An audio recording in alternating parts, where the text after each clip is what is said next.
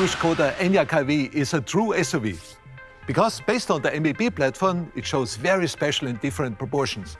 It has a very short overhangs, but it shows a long sloping roofline and therefore big space in the interior by having for this car, I think, one of the brand values of Škoda Auto.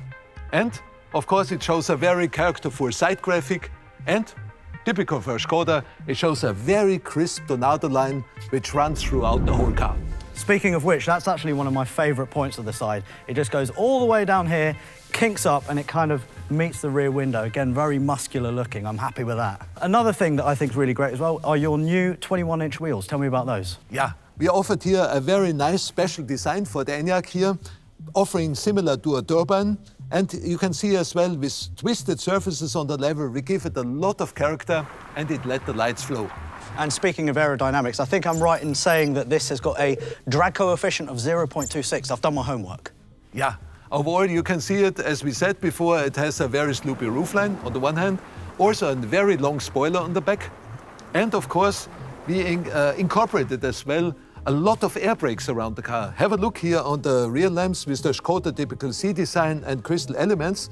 With these sharp brakes on the sides, we continue in the bumper side, and this air cut lowers the resistance of the car, which is outstanding, as you said. Absolutely. And now that I'm standing at the back of the car, Carl, I think that this is probably my favourite point of the car. It's low, it's squat, it's muscular, a little bit like me, maybe. Speaking of my favourite parts, Carl, what's that one thing that excites you most, where you think, yes, my team and I did such a good job? Yes, with the all-new Škoda ENYAQ, we did the next step of the Škoda design language. As you can see, it's not only crystalline and cubistic, but also we gave the cars as well a lot of sculpture now. Look here on the muzzle, over the fenders on the front, but also to the back, which gives the car a lot of power, a lot of strength, and therefore a lot of character. So, Carl, let's discuss the front end, because one thing that's crystal clear to me is the fact that this is an EV that doesn't shout about the fact that it's an EV, and that for you guys was really important, wasn't it? Yes, the all-new Škoda ENYAQ is of course a true Škoda, and therefore it should show as well a true Škoda face. And this we did with a very upright grille here, as you can see, hexagonal shape, and this time the lamells are closed because an ARV only needs the air from the bottom here for the batteries.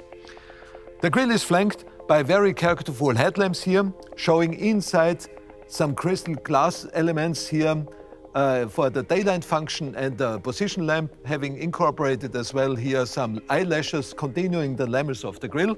And the lamps also show brand new LED matrix technology. And there's also some special design technology that you haven't told me about. What is that? Yeah, and we created for the all-new Škoda ENYAQ the so-called crystal face. It is an illuminated crystal because we say light is the new chrome, and therefore we did it with 130 LEDs with a beautiful crystal treatments of the lamels. It's outstanding, unique, and especially done for this car. Well, Carl, I have to say, the front end for me just works. We've got a nice big splitter at the bottom as well, inverted power dome on the bonnet, which I think looks great.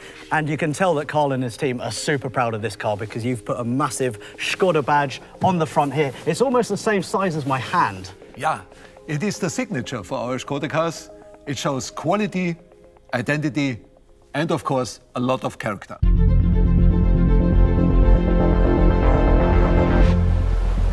Škoda. Simply clever.